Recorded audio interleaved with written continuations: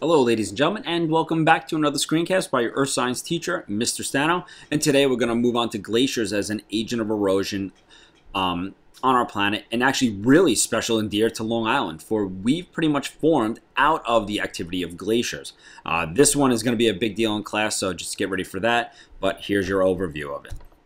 Glaciers are nothing more than the accumulation of snow over a period of time that is basically pressed down on itself and formed this ice. And it's actually very similar to what we see now at this time of year, where we've had this accumulation of snow, and that layer of snow that's left, you can tell that it's not that fluffy snow anymore. It's actually this very compact and ice in some case snow.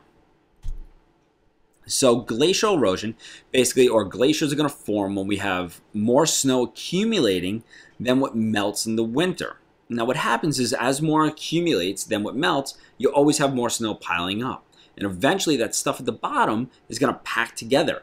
And it's going to go through a number of different stages while it packs together, but ultimately the end product will be ice.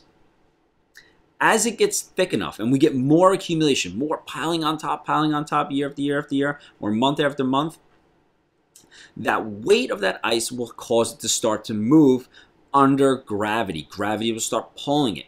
And when that glacier starts to move and pulling it and moving it, that's known as advancing. When the climate warms up, or there's a warming season, now all of a sudden we won't have the accumulation, and what's going to happen is that advancing front is not going to advance anymore and will actually begin to retreat when we have a warming period. Here's a continental glacier. This is a glacier that formed over a landmass, and appears to be Greenland, moving out. So snow accumulates here and is going to move out in all directions. Here's an advancing glacier right here. So it's come from this region right here and it's moving down through this valley. So this is glacial advance and retreat. So we can see in this diagram that this glacier started up here, it's moved into this valley region during a colder climate or period, and on this bottom one you can see that no more glacier there. It's retreated back up into the actual mountainside. This is the last ice age that occurred about 12,000 years ago. This is the one that formed Long Island, or part of Long Island, I should say, or one of the parts. And you can see here's Long Island right here. This is the last glacial advance that moved through. So say thank you, last glacial advance. Thank you for our home, Long Island. Just as looking through again, you can see this continental glacier moving out in all different directions. And oh, what's this? Moving out into Long Island right here, or forming Long Island as it moved material in.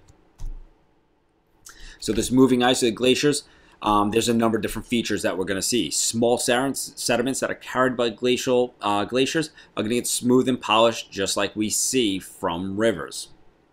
But what happens here is they're basically going to be very fine materials from that glacier that are going to kind of like sand it out or smooth it out.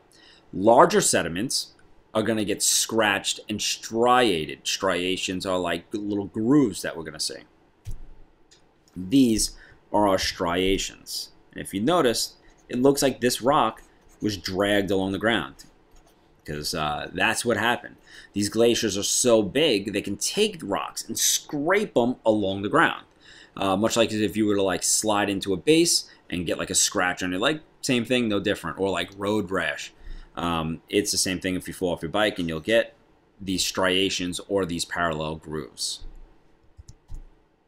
Okay, looking at them again, we can see more striations moving through. And what's great about striations is from this we can tell the direction of glacier movement.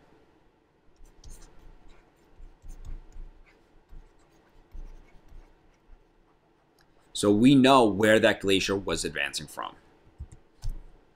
This one right here, same thing. We have striations moving through, but we also have polishing.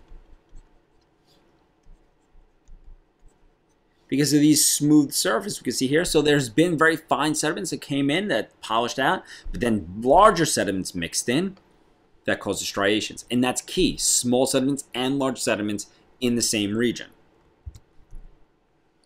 Because when we have a mixture of different sediments, we call that unsorted. There's no rhyme or reason to sediment size. Everything is just all over. Large is mixed with big, big mixed with small. So that's considered unsorted. Glacial till is nothing more than unsorted sediments. And we see this here on Long Island. We can see larger mixed with smaller sediments.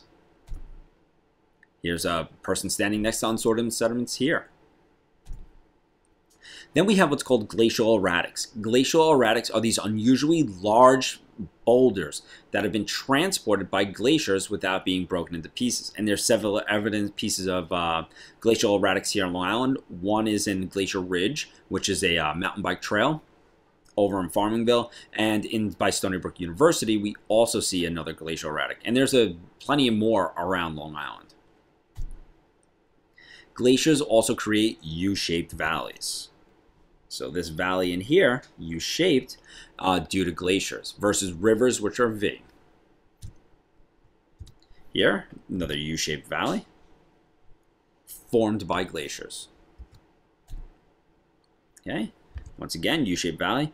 Remember, glaciers, they're massive, mile or two thick worth of ice. So when they pull and move through a valley, they grab and pull everything with it, forming these massive U-shaped valleys. Okay. The fastest is at the center of a valley, very similar to what we see with rivers, how they're faster near the center. It's the same thing with glaciers. These are just some different glacial features formed by either the convergence of glaciers or basically from where they form. But once again, we can see this U-shaped valley and another U-shaped valley right here. Here's a little summary of glacial erosion. I'll leave this up for you guys. I hope you enjoyed this screencast on glaciers. We'll go more into this in class. Take care.